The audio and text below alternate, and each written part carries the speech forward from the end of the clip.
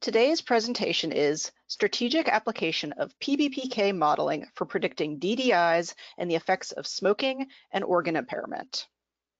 Our speakers today are Dr. Karen Roland-Yeo and Dr. Lei Sun. Karen is currently a Senior Vice President of Client and Regulatory Strategy at Certara, where she leads projects relating to the extrapolation of in vitro data to predict in vivo PK in humans. This has included the development and implementation of models into the SimCip simulator. Karen's research interests include PBPK modeling and the prediction of drug-drug interactions. Lei is currently a Vice President of Clinical Pharmacology and Translational Medicine at Cogent Biosciences. She brings more than 20 years of experience in the biopharmaceutical industry. In today's webinar, she'll share her experience of utilizing model-informed drug development to support the clinical development and FDA approval of Lybaldi, olanzapine-samidorphan, for the treatment of schizophrenia and bipolar disorder. Lei holds a doctorate in chemistry and chemical biology and a master's in chemical and biochemical engineering from Rutgers University in New Jersey, and she holds a bachelor's degree in material sciences and engineering from the Tianjin University in China. Lei and Karen, welcome to the webinar. I'll now turn it over to Karen to begin the presentation. Okay, thank you very much, Suzanne. Okay, so what we've got on the agenda for you today is Lei is going to start by giving you background to the OLZAM project and also talk about the ClinPharm strategy and where to integrate PBPK modeling. And this is going to be with respect to DDIs and also organ impairment. And then I'm going to switch over and talk more about the PBPK modeling side of things and focus on DDIs and special populations. We're going to talk a little bit about the impact on the label and the FDA review relating to this project. And then I'm going to finish off with some key messages and learning points from the OLZAM project. So without further ado, I'm going to hand over to Lei. Thanks, Karen, and thanks, organizer at Certara, for inviting me to participate in this webinar. I want to say, although I just joined Cogent Biosciences recently, this work we're going to present today is the work I have done in Alkermes. I worked there for 8 years prior to moving to Cogent recently. So I'm going to start with a brief introduction to the olanzapine-samidorphan combination product called OLZAM, brand name Lybaldi, and share with you our experience of integrating PBPK modeling into ClinPharm strategy to support clinical development and regulatory interactions leading to the product approval. OLZAM is a combination of olanzapine and samidorphan, was approved last May for the treatment of schizophrenia and bipolar I disorder. Olanzapine is atypical antipsychotics, has been in use for the past 20+ years and provides an effective treatment option for patients with schizophrenia and bipolar I disorder. Although olanzapine has been considered as one of the most effective antipsychotic agents, its clinical utility has been limited by significant weight gain and metabolic effects associated with its use. Samidorphan is a new molecular entity developed by Alkermes. It acts as a opioid-receptor antagonist. In our late phase efficacy studies, the addition of samidorphan to olanzapine mitigated olanzapine-associated weight gain while preserving the antipsychotic efficacy of olanzapine. As shown in the left-hand figure here, this is the weight data from our phase 3 studies. The patients treated with olanzapine-samidorphan combination, as depicted by the green line here, had significant less weight gain and stabilization of the weight as compared to patients treated with olanzapine alone, as depicted by the orange line here. The drug product is an immediate release bilayer tablet with one layer containing olanzapine and another layer containing samidorphan. The dose strengths approved for the product contain the same therapeutic dose range for olanzapine in one layer and a fixed dose of 10 milligram samidorphan in the samidorphan layer. Next slide, please.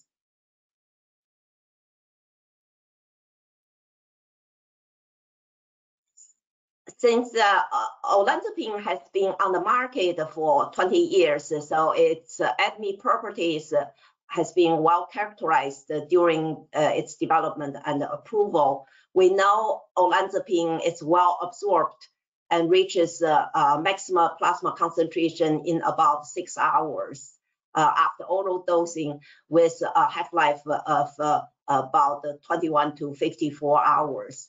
Olanzapine displays linear PK over the clinical dose range of 2.5 milligram to 20 milligram, and its clearance is known to be affected by smoking status and gender, with higher clearance in smokers than non-smokers and higher clearance in males than females.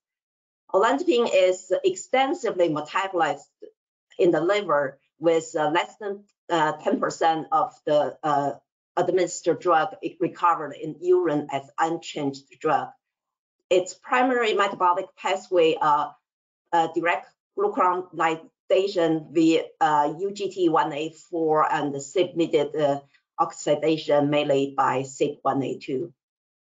It is highly bind to plasma protein with 93% bound across the therapeutic concentration range.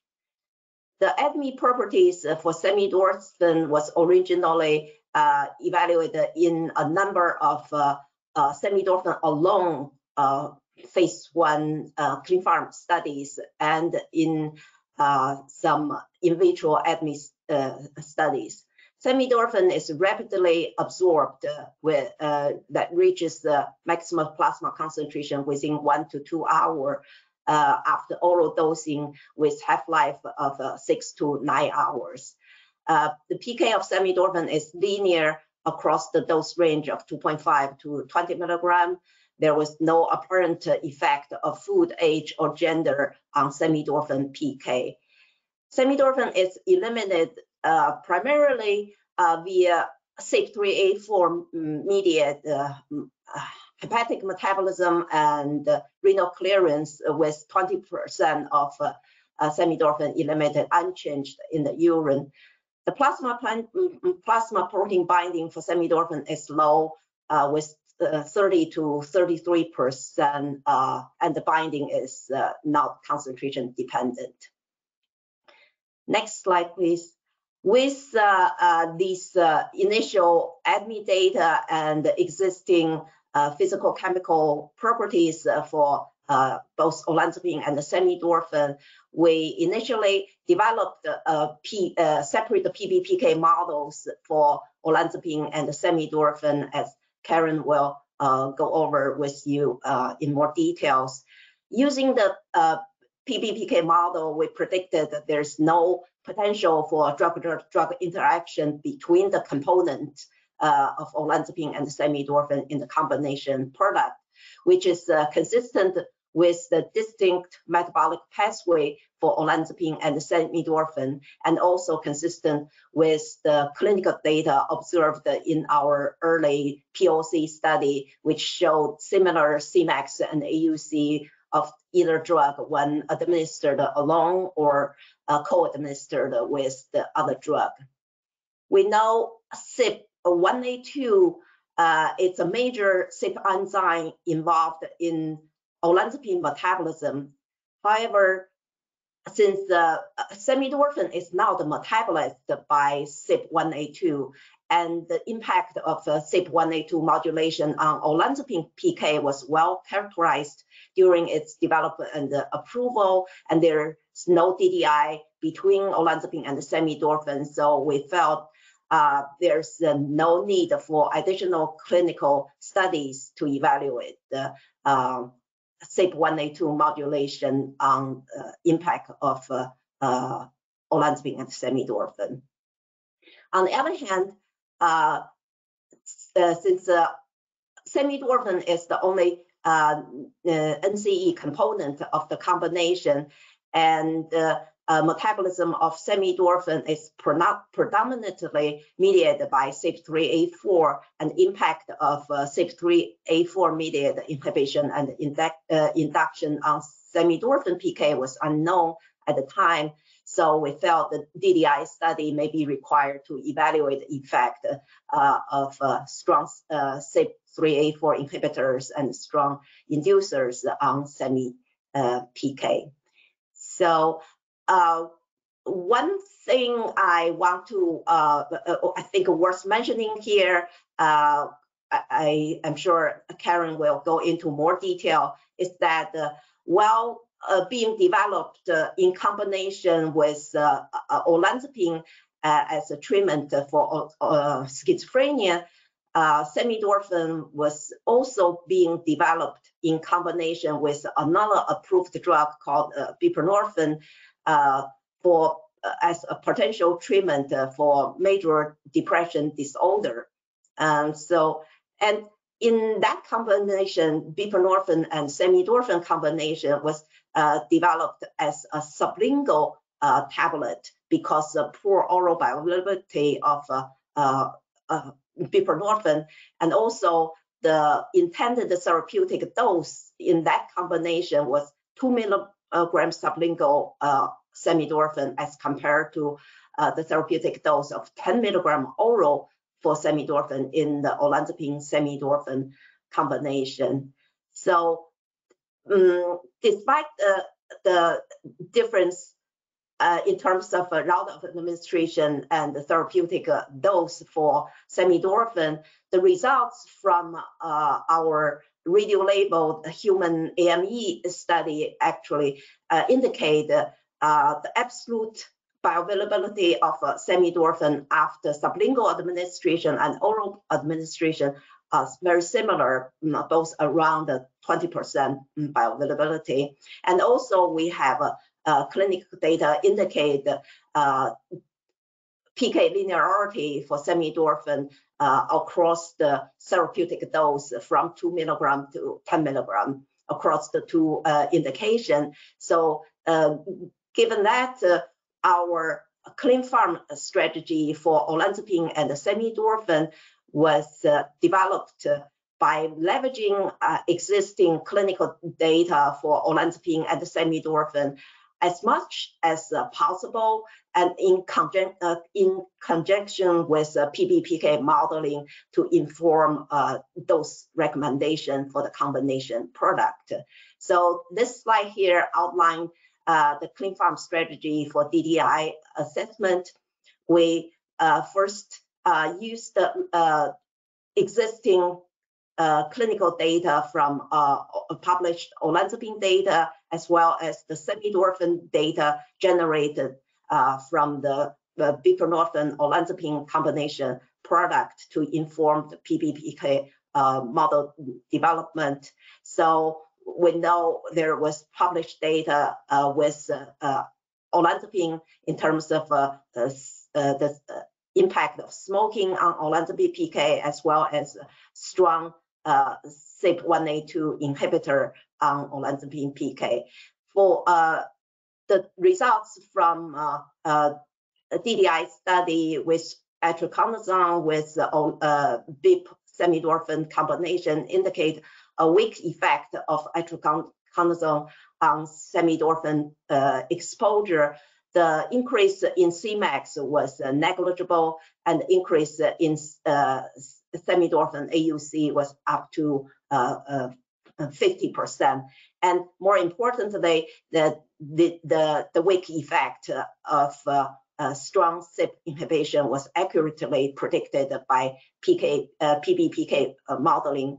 As a result, it was acceptable by FDA that we can utilize the existing data and the PBPK modeling to prospectively predict the effect of CYP3A4 inhibition on the effect of samidorphan without conducting additional DDI studies with the olanzapine samidorphan combination product. So the only additional DDI study we need to conduct was a DDI study with rifampin, and the data, clinical data from that study was used to further verify the PBPK model and optimize as appropriate. And then the final PBPK model was used to predict the untested scenarios in lieu of additional clinical study. And all these different steps eventually used to inform label on olanzapine samidorphan in terms of a DDI. Next slide, please. So a similar strategy was applied for the organ impairment. Here, again, we first leverage existing clinical data with olanzapine and samidorphan to inform the PBPK model. We know on the olanzapine label, there's no dose adjustment for hepatic impairment based on clinical data, clinical study conducted in mild and moderate hepatic impairment, and no dose adjustment for olanzapine for renal impairment patient based on study conducted with a severe renal impairment. And the data actually from a renal and hepatic impairment study conducted with buprenorphine, samidorphan combination indicate a moderate increase in samidorphan exposure, and that effect was accurately predicted by PBPK modeling. So initially we were trying to ask a waiver if we can, we don't have to conduct additional organ impairment study with the olanzapine samidorphan combination product. But at that time, the feedback we got from the agency is that using PBPK modeling to prospectively predict the drug PK in subject with hepatic impairment and renal impairment has not been systemically established. That was back in 2016. So the agency asked us to still conduct clinical studies in renal and hepatic impairment population. However, we could use the reduce the design rather full study design. So we conducted the study as requested using reduced design in moderate hepatic impairment and in severe renal impairment. So that data was used to conform the PBPK model prediction and further refine the model, and the final PBPK model was then used to predict the untested scenario across different categories of renal and hepatic impairment in lieu of additional clinical studies. So I'm going to stop here and then hand over to Karen to go over in more detail in terms of modeling simulation. Karen, take it over. Okay, thanks, Lei. So I'm going to talk about the PBPK modeling side of things, but what I don't want to do is take you through all of the different aspects, because this was obviously quite a few years of work. What I want to do is just focus on some key messages and key aspects of the project. So obviously, I mean, this is a generic slide, but I think it's important to recognize that, you know, when we're talking about applying PBPK in drug development, you know, we can start in the discovery arena, but for this particular project, you know, we had some multiple dose exposure data, also, you know, starting PK. And, you know, we had some idea of the DDI potential, but essentially we started in early development and then obviously had an iterative model by the time we got to late development for assessment of drug-drug interactions. And obviously informed the model as the new data sets emerged and then used it for organ impairment, exactly as Lay's explained. But, you know, one of the things that I want to mention is that, you know, with respect to samidorphan, obviously that was a new chemical entity. And in terms of assigning the FM based on in vitro, assigning the FM CYP3A4, it was initially based on in vitro metabolism data and the oral PK data for SAM.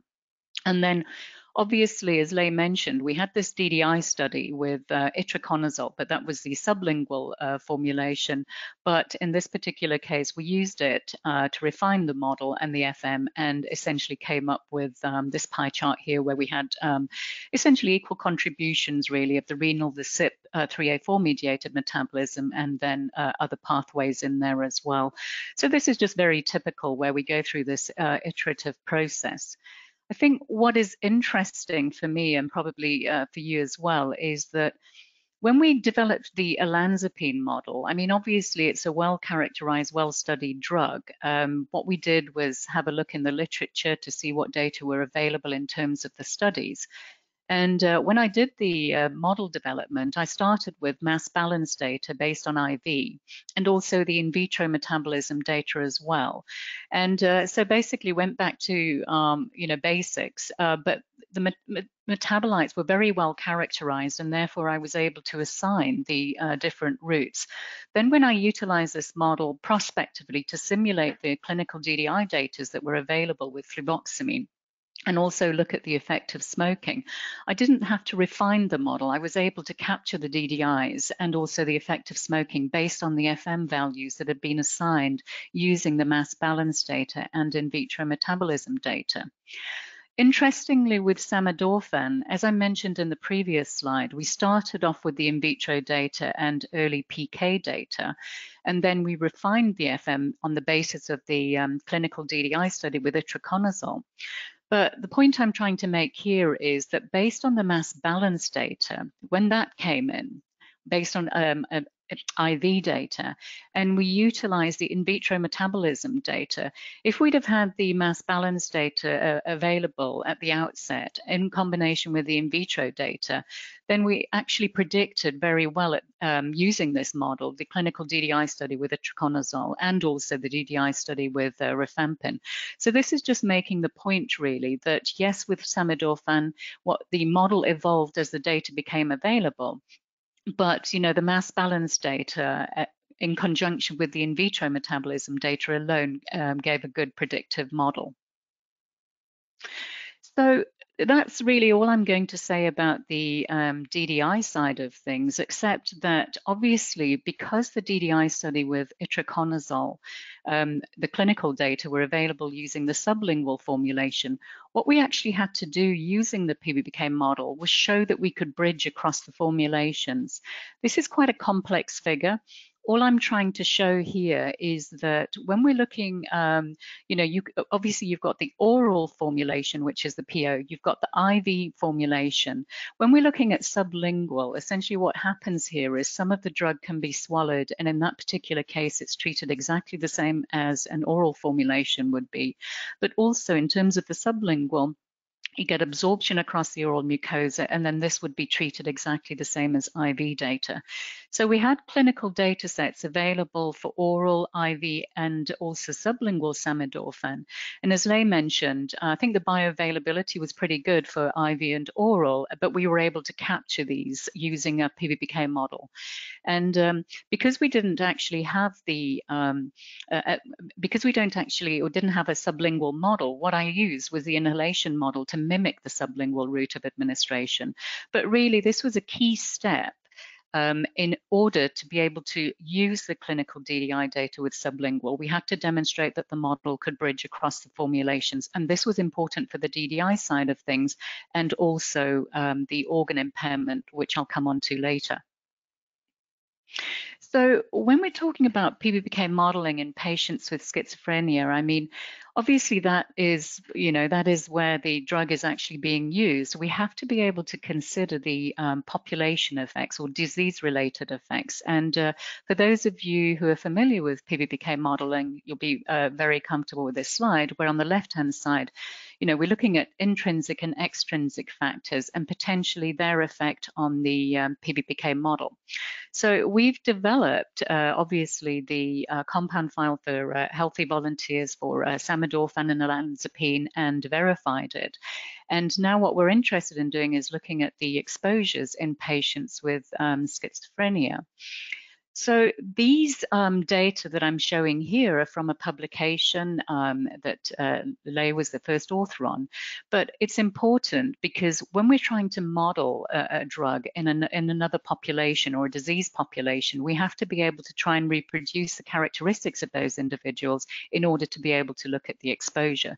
And I think one of the key things about that you will notice in this particular table here is the tobacco use in a schizophrenic population. You can see here that in terms of current usage, you're looking at about 67 to 86%. And some of these individuals, were former smokers. So really what we're looking at here on average is about 80% of the patients with schizophrenia, are actually smokers. And therefore, it's important for us to be able to understand the impact of smoking. And if you have a look at the reported data that were available for olanzapine itself, and the impact on clearance due to smoking, there are a number of publications in Callahan 1999, which is a review paper on olanzapine. There was a head-to-head study. And the increase in smokers relative to non-smokers was about 23%. But there have been a number of POP-PK analyses where, again, increasing values of about 45 to 55% have been cited. So in terms of actually modeling and the increase in CYP1A2 abundance, obviously, we needed a smoking population.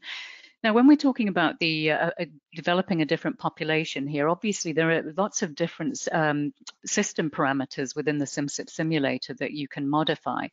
But what we've found is looking at different populations and disease populations over the years is that often it comes down to a handful of parameters really that can in fact affect the exposure. And in this particular case, it's the CYP1A2 abundance. So there weren't data available, and therefore this was about 10 years ago. What we did was an analysis. There were clearance data available in a population of about 863 Caucasians. And so, based on the caffeine clearance was obviously related to the cigarette consumption on a daily basis, we extrapolated back to reflect the changes in CYP1A2 abundance. So if you have a look at this table on the left-hand side here, you can see that in the default situation in non-smokers, we have a CYP1A2 abundance of about 52 picomoles per meg of protein. And in individuals who are smoking more than 20 cigarettes per day, then this increases to 94. So this was based on the analysis here. These data were then used prospectively to, basically another simulation was run to actually verify these, again in the smoking population. And this is what we're showing here on the graph on the right-hand side. So we had these abundance values available in a smoking population. So this is just showing a simulation here of single dose of olanzapine, or exposure of olanzapine after a single dose of olanzapine cell, and looking at the effect of increasing CYP1A2 due to smoking. Well, on the left-hand side in this table, you can see that we've got the 52, which is in non-smokers, but once we increase the CYP1A2 abundance value to 94, based on the previous, or the analysis I showed on the previous slide, then you can see that we get about a 23% reduction in AUC, or due to an increase in clearance. The reason I've got this 156 on the bottom here is because essentially what I did was a sensitivity analysis to determine what value I needed in order to be able to capture the larger changes in AUC as a consequence of smoking, some of the results that I showed from the PBPK study. But in effect, what we're saying is that based on the value of 94, we get about a 23% reduction in the AUC.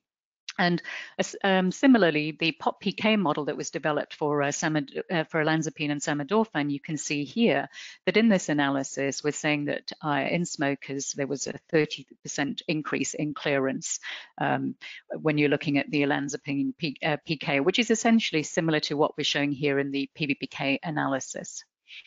So moving forward now, looking at the olanzapine exposure in patients after dosing with Alzam, and there was a lead-in period of olanzapine, up 7 days up to 15 mg QD, followed by 14 days of once daily dosing. And what we're showing here on the left-hand side here is the olanzapine exposure in these individuals. So we're starting here from the first day of dosing of the Alzam. And on the right-hand side here, you can see that on day 8 and day 14, we're capturing the exposures reasonably well. And also, I mean, given the variability as well, I think we're predicting that pretty well. And on the right-hand side, what we're just showing you there is the Cmax and the in the AUC versus the predicted versus observed ratios. So in this particular simulation, we did consider the effects of smoking because obviously a high proportion of these individuals do smoke. But I think what is really important here as well is that, we can also simulate the effects of smoking cessation. And of course, this can happen when you've got subjects who are on olanzapine and also clozapine, which is another CYP1A2 drug. Then when a patient stops smoking, then you can have this bounce back effect where you suddenly get this increase in exposure, and it's important to be able to actually model those. So what I'm going to do is change track now and switch over and start talking about organ impairment. And initially, I'm going to focus on the renal impairment side of things. And if you have a look at the figures on the right-hand side, olanzapine and samidorphan, you can see these are just obviously showing the contributions of the different clearance routes to olanzapine and samidorphan. And we know, from studies that we've done ourselves, but also literature, that renal impairment, we're not just talking about what happens in the kidney here. It has consequences, affects really the liver metabolism as well, and therefore it's important to be able to consider these changes. And so, especially given that samidorphan does have a strong or a large CYP3A4 component and also olanzapine itself. So these were the changes that were considered in the renal impairment population on the left-hand side. And you can see that we're looking at a reduction in the CYP and also UGT, also changes in the albumin levels and the creatinine clearance as well, which obviously will affect the renal clearance. So these were the parameters that were considered in the following simulations. So if we have a look at this plot here, you can see that we've got olanzapine on the top. That's in the healthy age match subjects. On the bottom, you can see that we've got an increase here. So this is in severe renal impairment, and we've got the observed data overlaid there. On the right-hand side, what we're showing you are the simulated versus observed changes in exposure. And on the right-hand side, the final column there, what we're showing you is that the simulated increase in renal impaired subjects is 48% versus 51% the observed value. And down at the bottom there, we're just showing the relative changes in the oral clearance versus the renal clearance, but there's only a small renal clearance component for olanzapine anyway. I think one of the key things that I want to mention here is that, when we did the original simulations here, the predicted FU value, was about 0.071 in healthy subjects. And what we're saying is that in a renal impairment, this increases to about 0.088. Now, this might not sound a lot, but essentially we are saying that there's a 25% increase here as a consequence of renal impairment. And when you map this out against a reduction in the CYP expression, the predicted change that we got as a consequence of renal impairment was about 25%. But when we actually had the measured FU value from the clinical study and included those in the simulations, we ended up getting a pretty good prediction, as you can see here.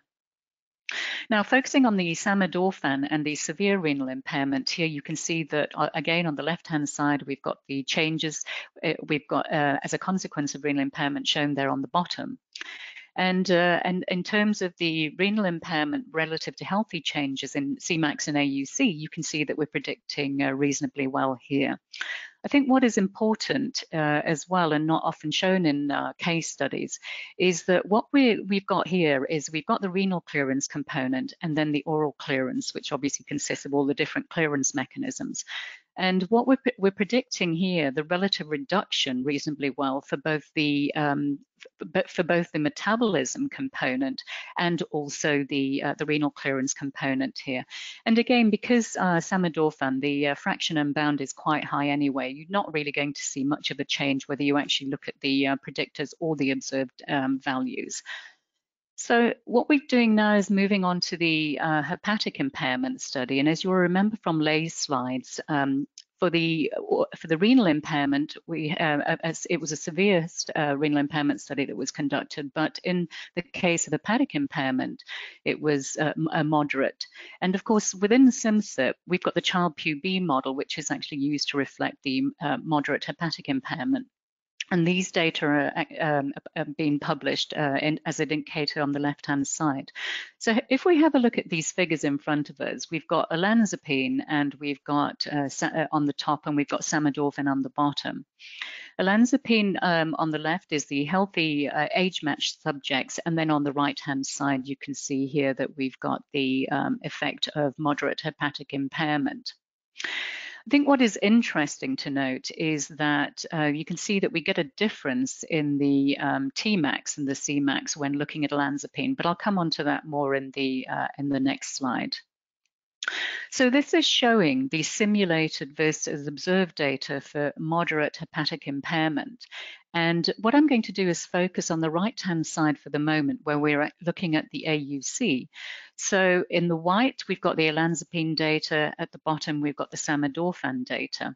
And when you look at the change in ratio or the effect of the moderate hepatic impairment, you can see that the observed data for olanzapine are 1.67 and simulated, we're predicting about 1.51.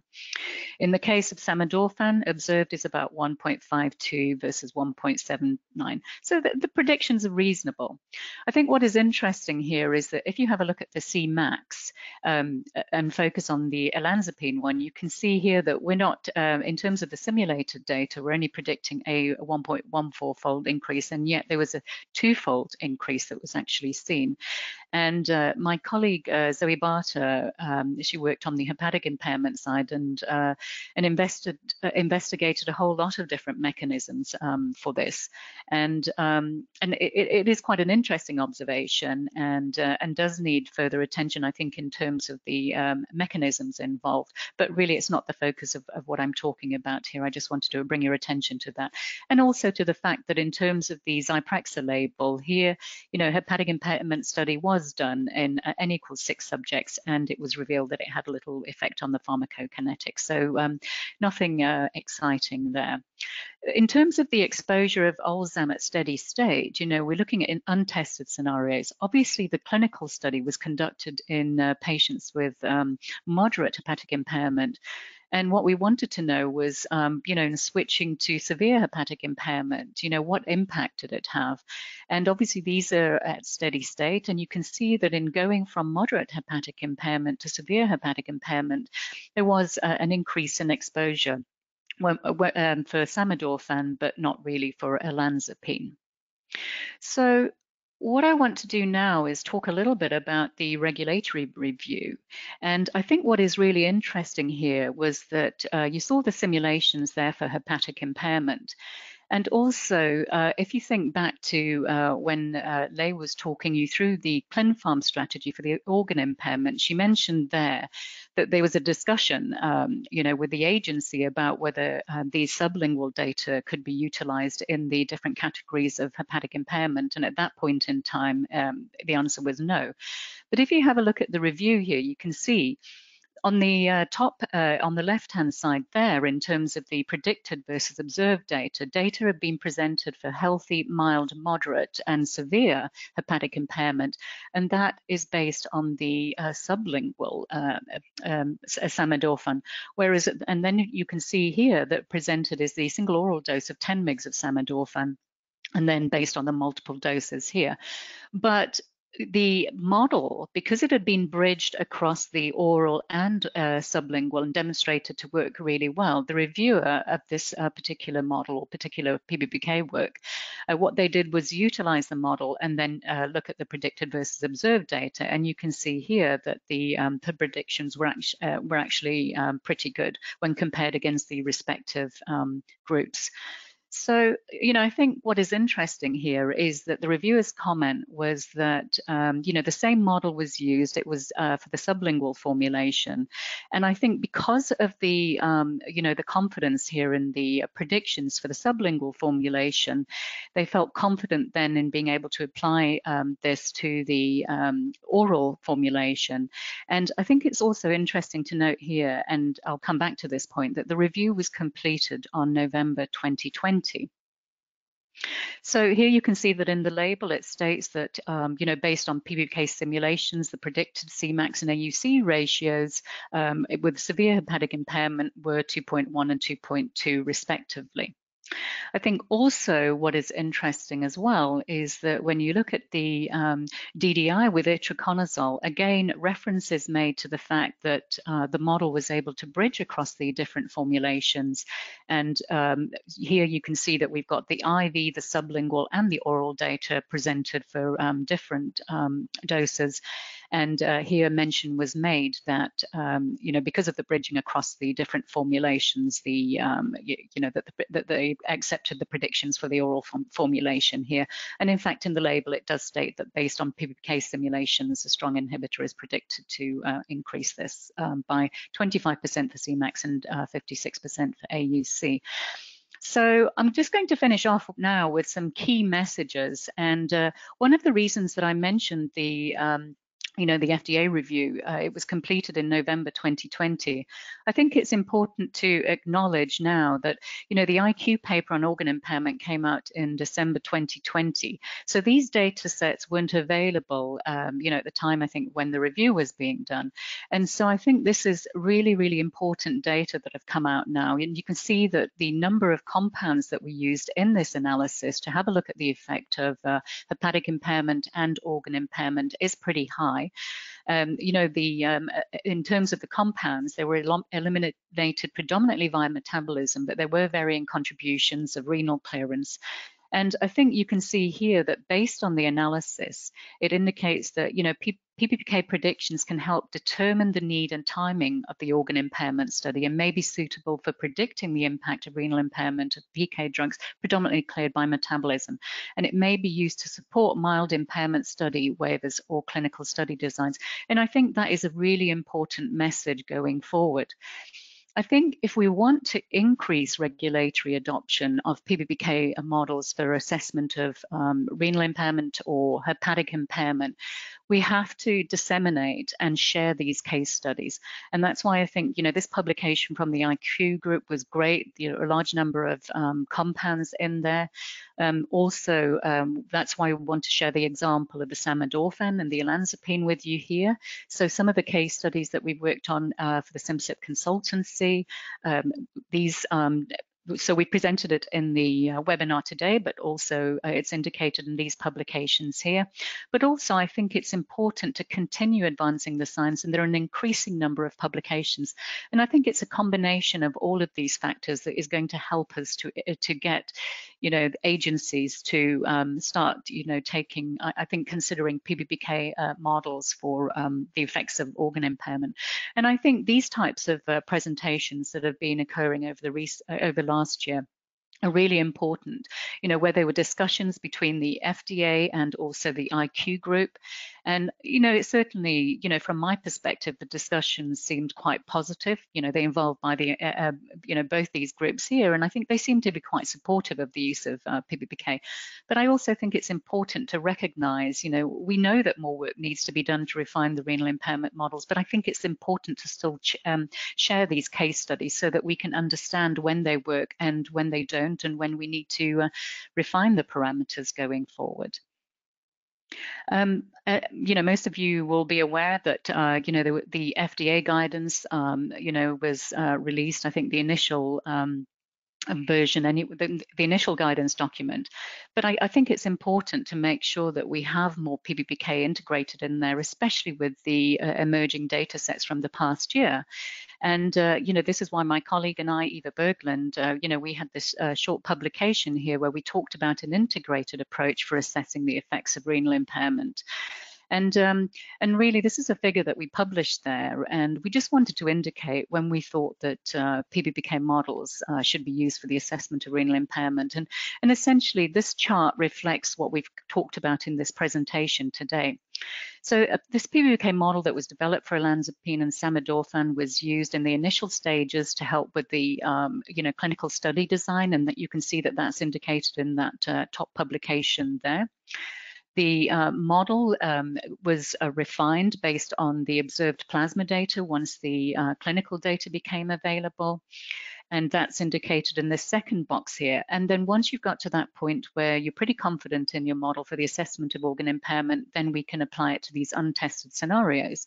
But also importantly, I think it's, we need to recognize that, for these, there may be situations when we don't have anything other than PBPK. And this is where, this is its strength, because here's an example of where a PBPK model was used to actually predict a complex drug-disease interaction. So we're looking at the effects of disease and also a DDI as well, and implications for clinical practice. So really, this is an approach that we want to put forward. But also, I think one of the things about that particular slide there that I showed previously was that there we talk about a high-fidelity PBPK model. And this was a phrase that Karthik Venkatakrishnan and I cited in this particular publication here. And what we mean by that is when you're actually developing a PBPK model, and again, we want to make the point about the pivotal role of mass balance studies here, is that they're important for helping you understand the clearance mechanisms. Then if we've got good in vitro data that can help us elucidate these different pathways, we could then have DDI data that help us build this robust model. But the point is, if we've got this high fidelity PBPK model where we understand the clearance mechanisms, we could develop a really good PBPK model that then can be used for these situations here where we're talking about assessing the exposure in special populations. So without further ado, I'd like to acknowledge the contributions of Lisa von Molt to this work here. She's been instrumental in applying PBPK in, throughout drug development, and also my colleague Zoe Barter, who worked on the hepatic impairment and did a great job there. So thank you very much. I'm going to hand you back to Suzanne now. Okay, wonderful. Thank you so much, Karen and Lei. Excellent presentation. We'd love for our audience to submit their questions to our speakers in the questions panel. So I see a couple have come through already. Can you discuss whether someone wants to know what was the impact of UGT 1A4 induction by smoking on olanzapine PK? So that is something that we haven't, that we didn't consider in the model. So obviously we had a big UGT component there, but in terms of the smoking, we just focused on the CYP1A2. Got it. Question for you, Lei. Can you tell us the mechanism of action for samidorphan to mitigate olanzapine-associated weight gain? That's a good question. And so, as I mentioned, the samidorphan acts through the opioid system antagonism, and the OB system plays a role in the food reward and the metabolism. So in fact, the exact mechanism of olanzapine-associated weight gain is uncertain, but we know dysregulated food reward in mesolimbic dopamine brain reward pathway may contribute to obesity, and then the opioid receptor modulate the food intake and risk for weight gain and adiposity. So our hypothesis is the addition of an opioid antagonist to a drug, to a CNS active drug such as olanzapine may mitigate the metabolic dysregulation that leading to weight gain. Great, thank you. Karen, someone wants to know, they say in PBPK modeling for renally impaired and hepatically impaired patients, should we run sensitivity analyses for some systems parameters in addition to drug parameters? If so, which parameters would you recommend? I think the key parameters to consider if we're wanting to run a sensitivity analysis, as I mentioned, when we're looking at special populations, especially for organ impairment, it's a balance between the binding, plasma protein binding, and also the CYP enzymes.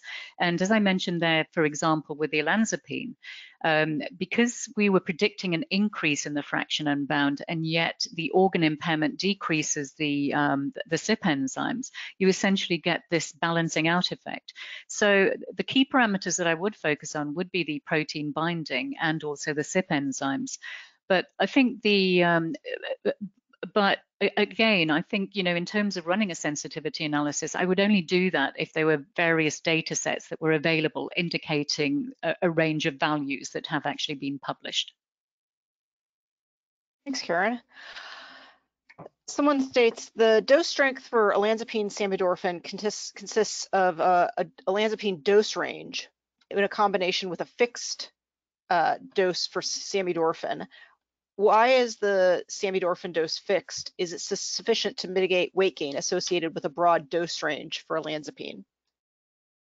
So I guess I can take this question. So the selection of a 10 milligram samidorphan, the fixed dose, is based on our phase 2 dose range finding study. In that study, we evaluate 3 dose levels of samidorphan: 5 milligram, 10 milligram, and 20 milligram. The result of the study indicate that 10 milligram samidorphan provided the optimal efficacy in terms of weight mitigation with acceptable safety tolerability profile. The 5 milligram samidorphan dose is less efficacious as compared to 10 milligram samidorphan in terms of weight mitigation, while the 20 milligram samidorphan did not further increase the efficacy in terms of weight mitigation, and the AE profile was slightly worse with the 20 milligram. Makes sense. Someone wants to know if the impact of rifampin on olanzapine PK was characterized. Yes, in fact, in our clinical study conducted with rifampin, we used the combination product. So the effect rifampin on both olanzapine and samidorphan were characterized. We actually did see some impact, not as much as the impact on samidorphan. That could be due to because rifampin, in addition to be a strong CYP3A4 inducer, it's also an inducer of UGT enzymes and also a weak inducer of CYP1A2, so which all contributed to the metabolism of olanzapine. Yes, and if I can just say something there, that was something obviously that we modeled, and I think having the clinical data allowed us to look at the potential effects on the UGTs. Well, the PBPK model allowed us to differentiate between the UGT versus the CYP enzymes. Excellent. Got a couple more questions. These are really great questions. Someone comments, excellent and insightful presentation. I think so too. Your successful approach to implementing PBPK simulation results in the product label is clearly impactful. Did you discuss the PBPK analysis plan and scope of applying the results into the label with the regulators prior to submission? If not, can you share your thoughts regarding the value of seeking regulators' feedback prior to submitting your PBPK analysis? So, Leigh, I think it's important that you take that one. Yeah, I mean, during the entire drug development course for this product, we actually have multiple type C interactions with the regulators. I believe we actually had like 5 type C interactions along the way. So initially, we present our clean farm development plan at the end of phase 2 meeting, and so with the emerging data from the buprenorphine samidorphan combination product, we actually made some revision to our clean farm, but we want to get agencies buy-in. So each process of like whether just using the existing samidorphan data from the buprenorphine samidorphan combination and in conjunction with PBPK modeling,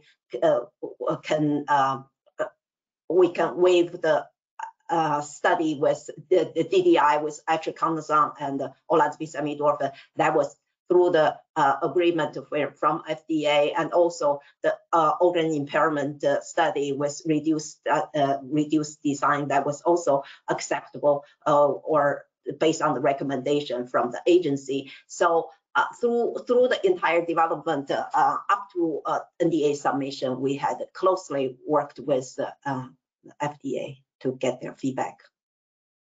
Awesome. And I think, sorry, can I just jump in there as well? And I think that's a really important point, Leigh, because I think, you know, what, well, we all have to recognize really is that, you know, this is an evolving field. You know, I mean, we're talking about 6 years ago when, you know, Leigh was involved in those initial discussions, but now 6 years on, we've got more data supporting the use of PBPK modeling, I think, in organ impairment. And, you know, and that changes not every 6 years, but on a yearly process. On a yearly basis, I would say. So I think it's important to consider those interactions, because even if there was a publication saying 3 years ago, perhaps the regulators didn't support PBPK, that could have changed, and therefore it is a moving target. And I think those discussions are really important. Those are great points from both of you. Just got a couple more questions before we wrap up. Someone wants to know, what is the other 30% pathway for samidorphan metabolism? So, Leigh, do you want to speak to the metabolism data? So maybe Karen, I let you to take that. I know. Okay. Yeah.